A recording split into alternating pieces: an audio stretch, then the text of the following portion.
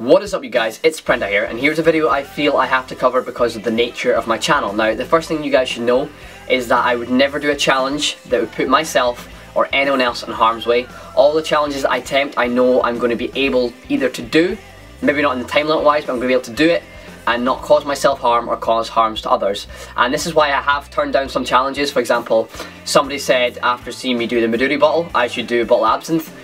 It's not going to happen. Absinthe is far too strong in alcohol content for my stomach and my liver to handle, and this would probably result in me being violently sick, needing my stomach pumped, so that's something I wouldn't do. And this kind of brings me on to the topic of today's video, which is going to be the whole, neck nominations are causing deaths. So in case you guys didn't know, 2 people in Ireland have tragically died, and the media, I'm saying media here, has linked these deaths to the neck nomination challenges that are going around. And hopefully you guys are familiar with it, because hopefully you've seen mine. If you haven't, I have a link in the description to that. But yeah, I'm going to kind of try and shine some light as to what's happened with these and why it's not the neck nomination that these tragic deaths have occurred. So the first death I'm going to talk about is from a DJ in Ireland who downed a litre of Irish whiskey.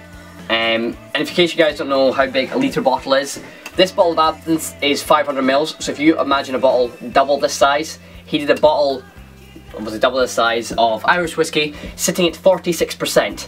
Now that is enough to hospitalise anybody if you do it by yourself. He had been pre-drinking as well, and the police have said that when they did the autopsy there was speculation of drugs in his system. So this is probably one of the reasons that he died, I suppose. The fact that took too much alcohol on board, had other stuff in his system, and okay, he did the bottle as a neck nomination, but he would have probably done it anyway, or eventually. It was his own fault and his decision to do it. Nobody forced him to do things he didn't want to do. Nobody forced him to do the bottle of whiskey.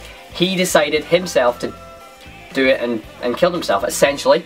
And I'm not trying to take away from the fact that it's a tragic death. So that's that one. So second one also happened in Ireland as well. A bit of a recurring theme going on here. And the thing, what he did for his neck nomination was all he did was a pint. But because he was pre-drinking, drinking afterwards, and stuff like that, basically, they don't know the exact details, but he fell into a river, couldn't swim because the current was too strong for how drunk he was, and ended up drowning.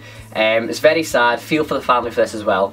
But I don't see how this is linked to neck nomination, because a pint of beer is not going to get you drunk. He did it at a pub, so he was drinking anyway, so downing a pint of beer for your neck nomination when you're in a pub is nothing anyway. My mates go out, we down pints of beer for sometimes, save the queen.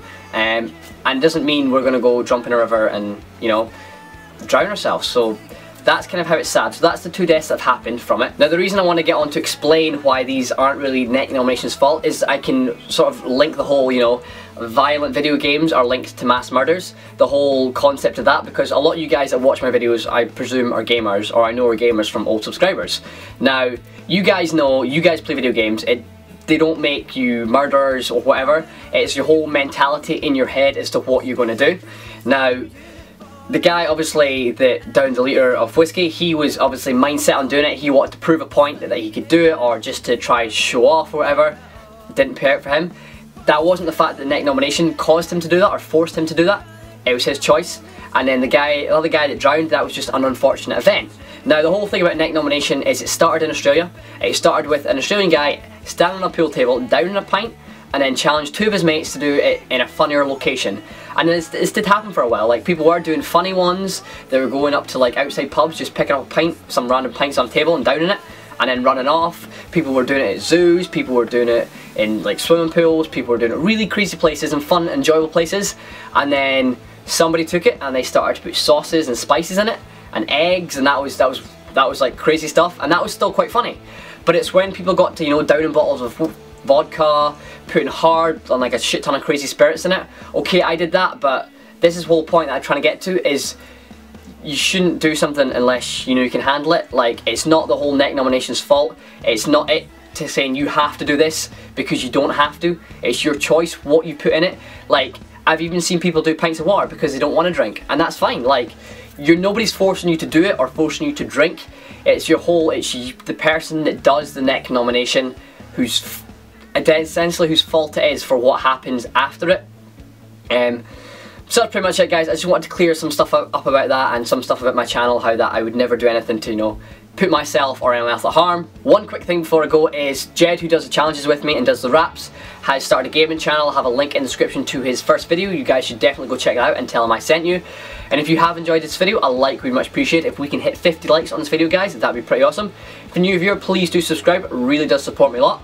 If you guys want to check out my Facebook, Instagram, Twitter or Google+, links to them will be in the description as always. The music in the background is by a band called Waiting on Jack, really good friends of mine. Make sure you go check them out as well. Other than that, guys, I have been ThePrenti, and I'll see y'all soon.